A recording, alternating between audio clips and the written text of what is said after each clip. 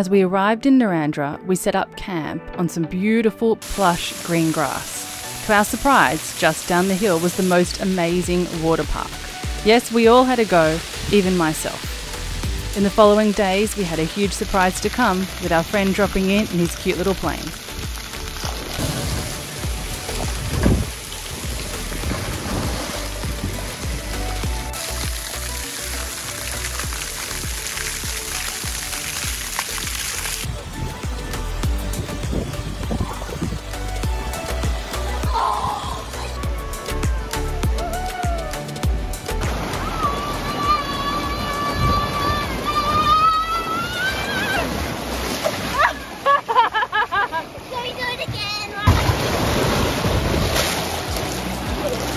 We've been travelling through central New South Wales for a little bit of time now. We have a bit of a treat today. We have parked up at Narrandera Airport and we are meeting someone here who is just touching down about now. He's on the flare, touchdown. We'll wait and see who it is.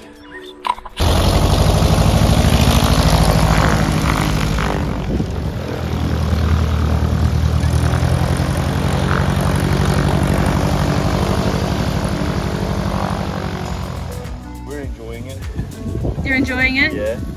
River barbecue. Town beach barbecue. Town beach, yeah. Just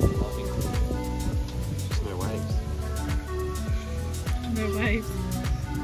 How far from the coast? I don't know. Would it take you to get 2 hours at 2 hours, but 130 knots?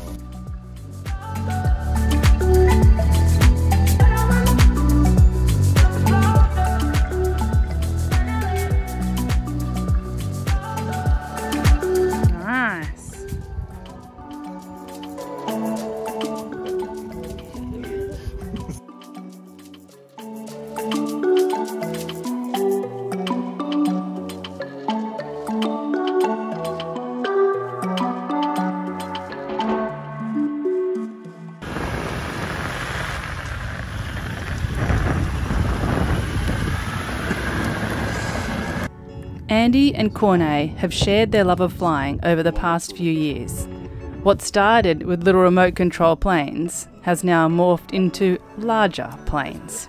Boys and their expensive fun toys. This time, not only did Andy get to go up and fly, but the kids too. Riley was very quiet, but I know he definitely enjoyed this. Tilly, on the other hand, was excited. You can see from the huge smile.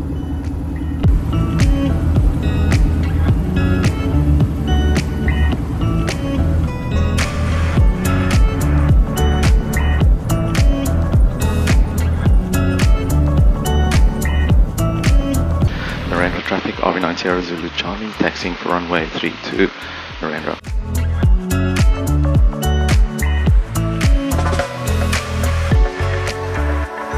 Narrandera traffic, RV90 Zulu Charlie, entering runway 32 for departure, Narrandera.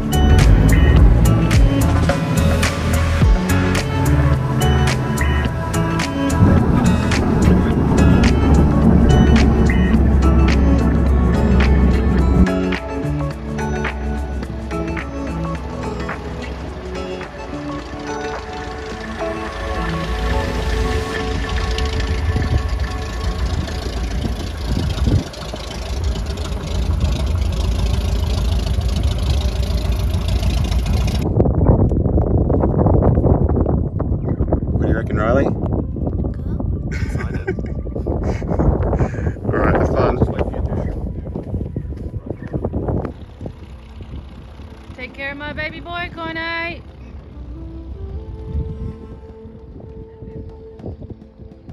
What did you just do, Riley? Go on Corne's aeroplane. How was it? Fun. Fun? Just fun? Which part you want? Did you do anything? What was the best bit? Oh no, the whole thing?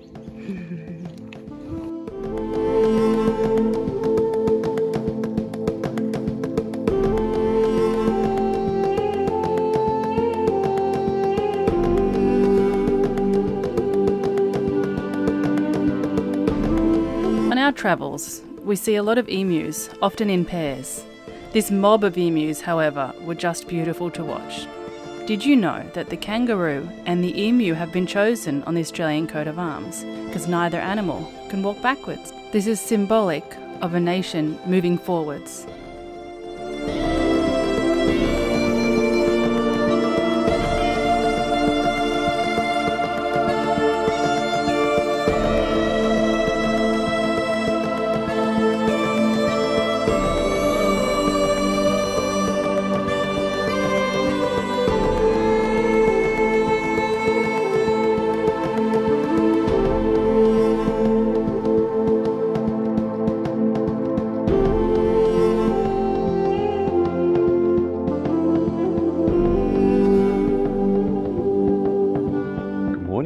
And we are now on the Victorian border.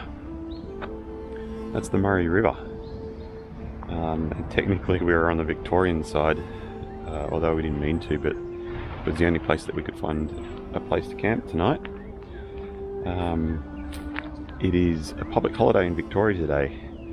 This is a great little camp spot, quite nice actually, except for turns into Bougainville on a public holiday. In fact, behind the caravan, through these trees, probably about 300 or 400 metres, there is hundreds of people, I would say, all camped down there, all got their own little boats and tinnies and jet skis, and it was pretty noisy yesterday afternoon.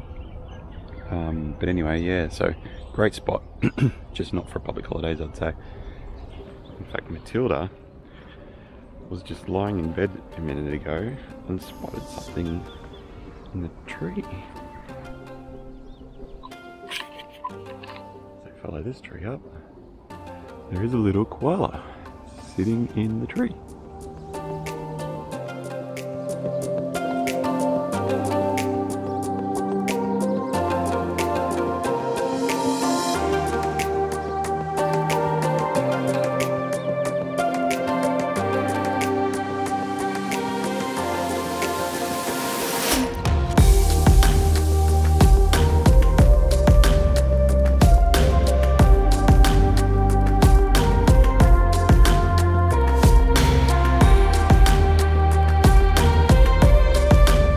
The benefit of our trip is things aren't always planned. This time we took a detour to the Ballarat pub.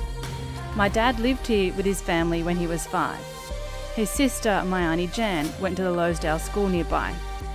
Dad tells us stories of being a young boy climbing up piles of hay and watching the farmers do their work. What a different existence from today.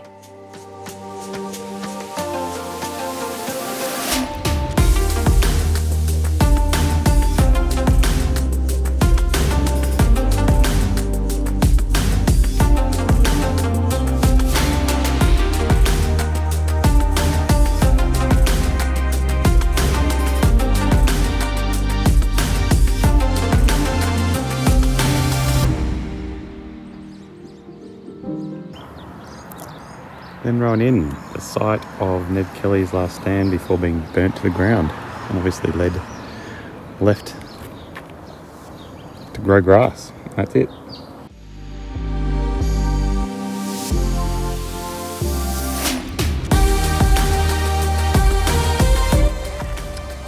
Alright, this little spot in Glenrowan is Ned Kelly's last stand. If I can, here it is. Right here. So apparently he managed to get onto his horse to somewhere around here, but was shot apparently here and was eventually captured, or they arrested him to the ground. It's funny how different people recalled it differently. One sergeant reckoned he did it on his own and others said they did it as a group. But anyway, quite interesting. So this is a little park in the middle of town where he obviously succumbed to his injuries, and straight through this this blacksmith, and then behind it here is the Glenrowan Inn, which was the one torched to the ground, and I think it's these two brothers died in that.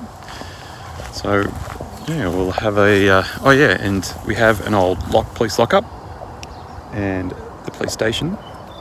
So these were from Greta, and that is where Kelly was first locked up as a 16-year-old boy. Pretty much started the whole saga. Interesting turn of events.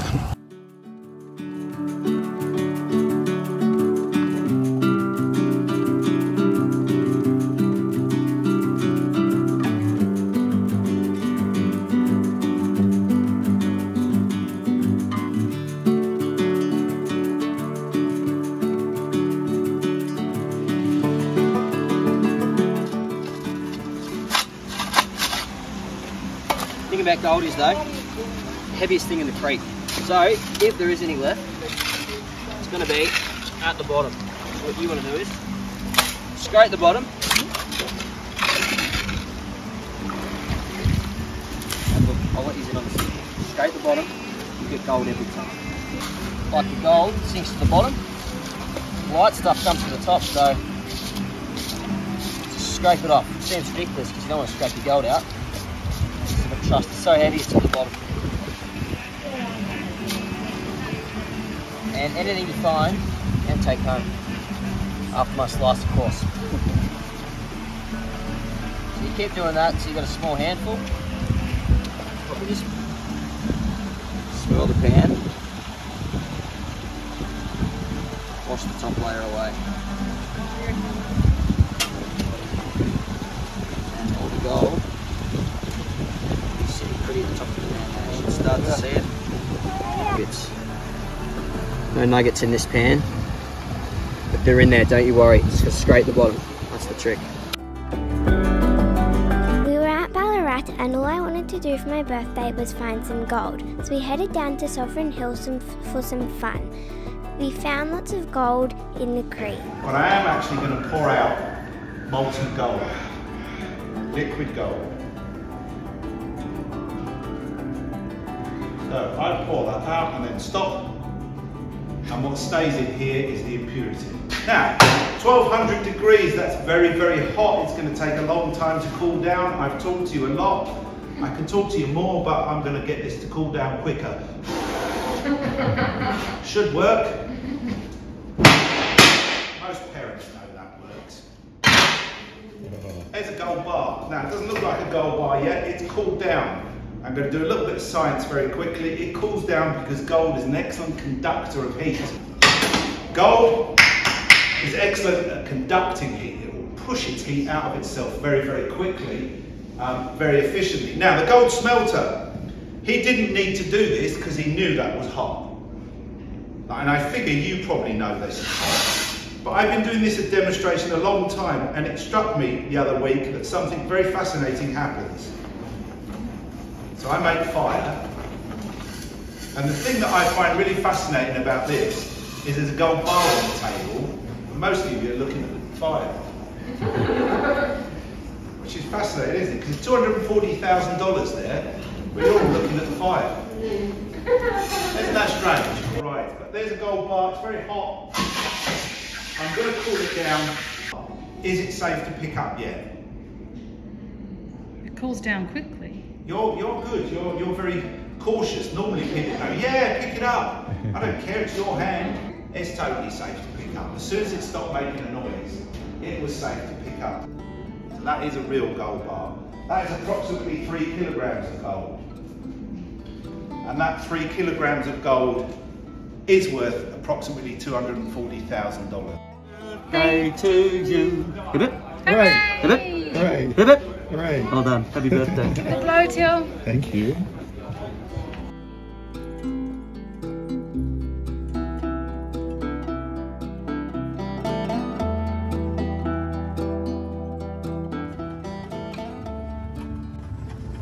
What are we on?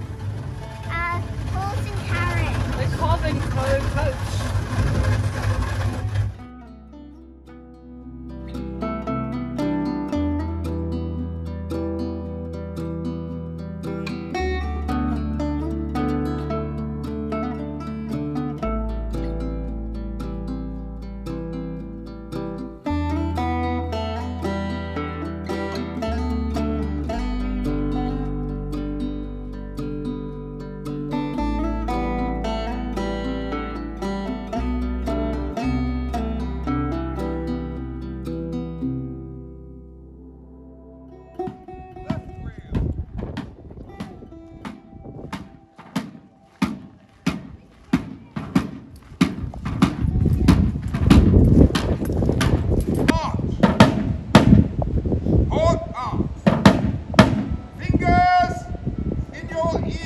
fingers and ears, folks. Make sure the kids are covered. Target sequence from the left. Squad. Present. Squad off. Number 1. Number 2.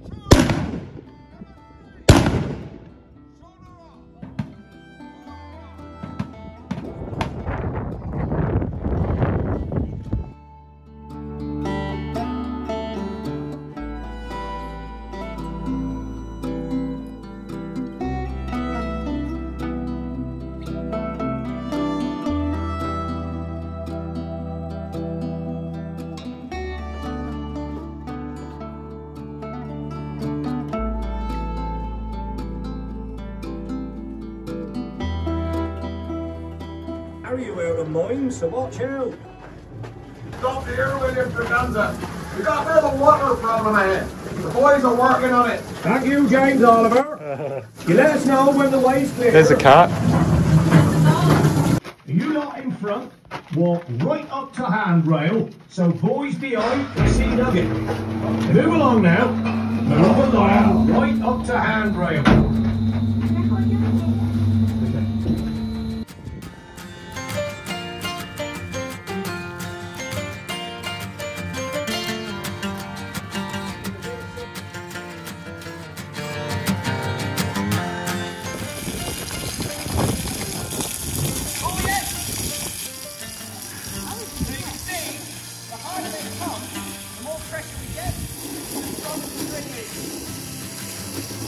Come on, lads, put your back in.